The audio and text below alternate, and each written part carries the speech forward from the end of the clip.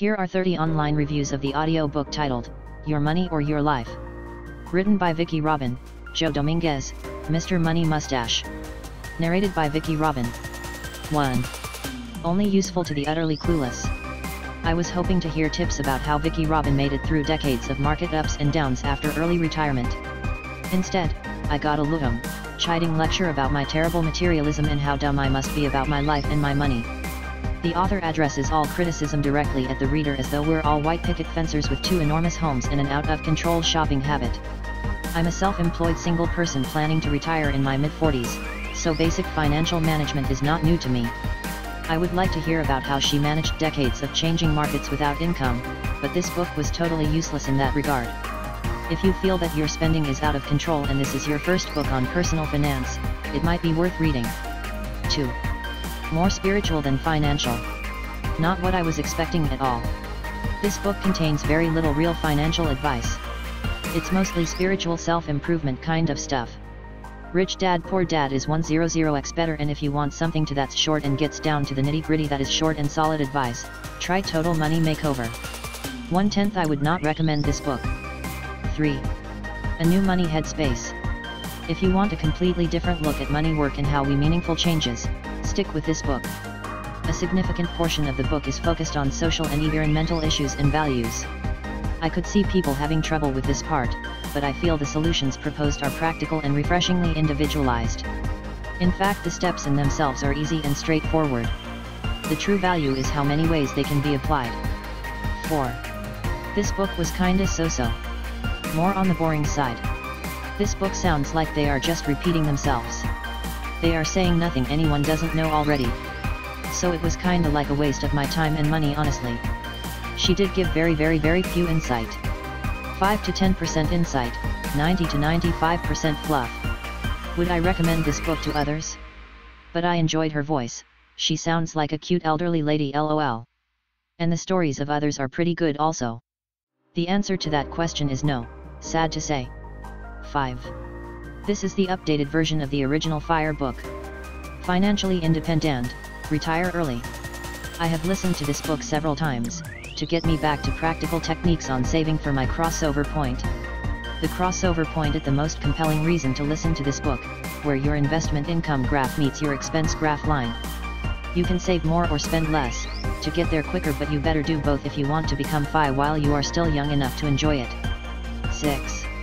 Amazing as audio. High respect for the authors. Fantastic resource and really well narrated by the author. I expect this to be as life-changing, if not more so, as the life-changing magic of tidying up. Now that I've read through it once, I'm going to read it again and follow the steps. I love that it gives me a very specific system of steps to follow, and that they are simple and easy to follow. Really excited to go through the process. I also feel a lot of respect for the authors, as they clearly value their readers and the world and using money to value life and to create a better world for everyone. 7. Life-changing. As soon as I finished this book, I started listening again. This has been a life-changing book for me. Vicki's wisdom and advice helped me to gain control over my finances and to plan for a brighter future. The information is really practical with step-by-step actions to gain greater insight of where your money is going, so that you can then follow more steps to make sure you are managing it wisely. I highly recommend this book and can see why it is consistently a bestseller. 8. Boring and too repetitive. The narration is good, but that's about the only positive thing I can say about this book. It's so repetitive that it gets annoying.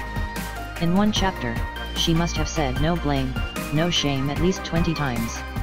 It's good to reinforce certain concepts, but this is too much. Most of the items discussed in this book are plain common sense. So many examples that are just filler material that could have been left out. Returning book. 9. Some gold nuggets but tons of boring fillers. Pros. Some real gold nuggets in the first half of the book. The true amount you are earning from work factoring in recovery expense, transport, and clothes is pure gold. Some good tactical information early on as well. Cons. Tons of fillers and boring ass stories. The audiobook could have been easily condensed to 1/4 its size. I was so mad that the author won't get straight to the point. It's boring story after another with respective boring chapter summaries. The second half of the audiobook was useless, I learned nothing from it. I'd recommend the first half of the audiobook, but the second half you can easily skip and you won't miss anything. 10. Transforming my relationship with books. This book felt eye-opening to me. I've always been pretty loose with my money, spending it somewhat freely throughout my life. Your Money or Your Life changed everything. I was most heavily impacted by how the book wasn't focusing on creating an empire, becoming a millionaire, or making the maximum amount that you can. It was about making enough and goes into what enough is. The book's goal is to make you a happier human being, freeing the weight of finances off your shoulders as much as it can. Thank you, Vicki Robin, for writing this. 11. A Plate of Platitudes and Virtue Signaling. I read many books on financial planning and have been in the financial planning profession for 15 years. I found this book difficult to finish. Vanity, vanity, it's all vanity. Even the author's virtue signaling about off-topics such as global warming and systemic racism. 12. Worth the read. It's a financial self-help book. I've read plenty. In some ways, it feels like all the rest. This one is good about helping you not just understand what you should do, budgeting, live below means, save for retirement, but it's also good at getting you to see why, and helping you prioritize along the way. It spends a little too long and tries a little too hard to convince you that you want to be financially independent, and uses a lot of examples of people that have lives that very much don't match my own. That said, written and recorded well, solid information. I don't regret listening to, but didn't read much of anything new to me. 13. For people who have never thought about their finances. This book seems targeted toward people who haven't thought about their finances at all. If you have been exposed to the FIRE, financial independence, retire early, community, investment, or thought about keeping a budget, this book is probably not for you. I think it's more for people who don't even think it's a good idea to think about their finances, and then it argues that they should. 14. Depressing extremist views. I guess I didn't realize this was a book where the first many chapters is just a depressing tone where she tells us everything sucks. Jobs suck, owning things suck, having goals suck, working sucks, America sucks, etc. I can't imagine she will redeem herself in the last half. I'm returning, cause this philosophy isn't for me. 15. Inspired. I have listened to countless podcasts and books on finance. This book is a great guide for becoming aware of what we have been programmed to feel about money and how we can go about shifting our perspective. In this consumer-driven society, it's a personal responsibility for each money earner to be able to steward their money in the way that best suits their values. I have been jotting down notes on how I can start to be more mindful about my spending and investing. Thank you, Joe and Vicki, for putting together such a great timeless resource. 16. This is the updated version. If I was listening to this book 100 years from now, I might appreciate its telling of what it's like to struggle to be middle class in the 21st century. Otherwise, the author tells you what you already know about America. Probably because the author has been retired on an island for so long, this is actually news to them. If you can find the original version of this audiobook, get it, or at least skip the first 3 audiobook chapters of this book, and go to audiobook chapter 4 or book chapter 1. 17. Some good tips, but this book is not as captivating as other finance books. I found myself losing focus at the numerous lists being read out loud. After a few minutes of listening, it turns into white noise. It feels like it's being read as a filibuster. And sure, some people will enjoy the minute tips mentioned here, but I found myself craving more. If you already have somewhat of a grasp of finance, I believe this book is not for you. However, if you're just getting into the realm of money and learning what to do with it, you may find some of the tips beneficial, albeit there being better books out there for beginners. 18. Empowering narrative regarding money and finances. I like to hear another's way of looking at money and finances. This did not disappoint. Along with psychological and philosophical ideas, the author also employs practical step-by-step instructions to identifying/clarifying your own values regarding money and finances. This book really made me think differently about the value of money. Narration was good and held my attention. 19. No right answers? Overall, I really enjoyed this book, and I think there are some sound concepts and ideas that could be quite useful. My only real pet peeve was that at the end of every chapter the author asks a series of questions and then finishes up by saying there are no right answers. I think she really intends to say there are no wrong answers, but it's quite confusing. Why would I even attempt to answer a question if I know ahead of time that there are no right answers? 20. A good starter book for FIRE movement. It's a good starter book for people who wants to start the financial independence. A good book about saving, for people who's not keep an eye on their spending or not aware of their spending habits to start think about it. This book provides a good concept about that money is equal to your life energy. If you value your time in life, you should value more on your money/spending.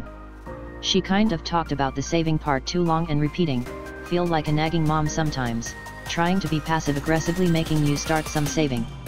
Agree with some reviews here, this book could have been shorter and still useful at the same time. Overall, I would still say it's worth to listen/read. The author talked about some concepts on how to generate more income through investment but lack of useful tips. For more concrete income generate methods, I would recommend the book Work Optional by Tanya Hester. 21. It's like listening to your nagging mother-in-law. I think there's some good advice somewhere in the inflated content. However, the lesson is buried under a mountain of useless life anecdotes that go on and on. Just blah blah blah. Worse, the woman who narrates sounds like a condescending nag that would not stop. After several hours of listening to the book, trying to find a money lesson somewhere, I just couldn't take it anymore.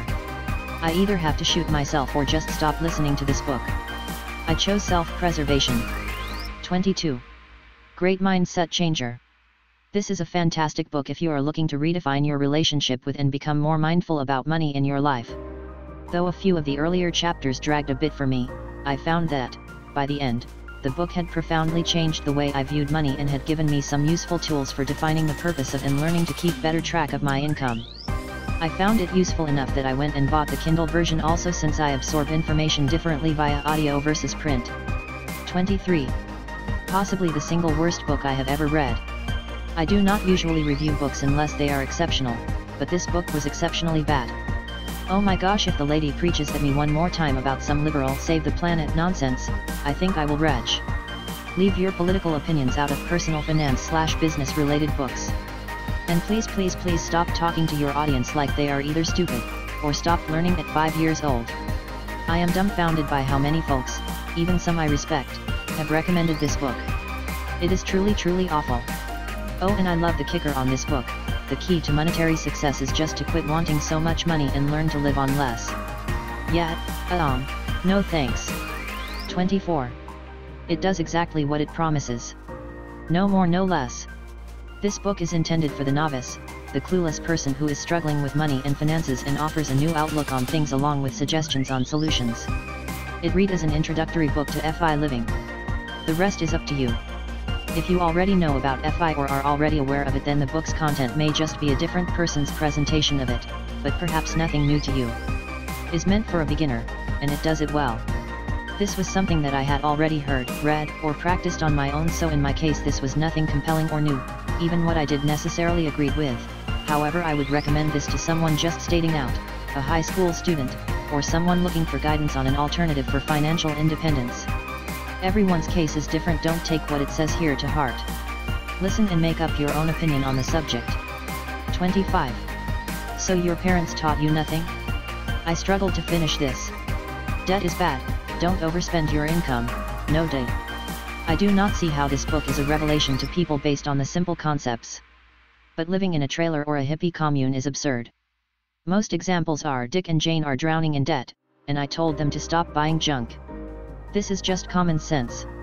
Save your money by not buying this book and put it in a CD or an ETF.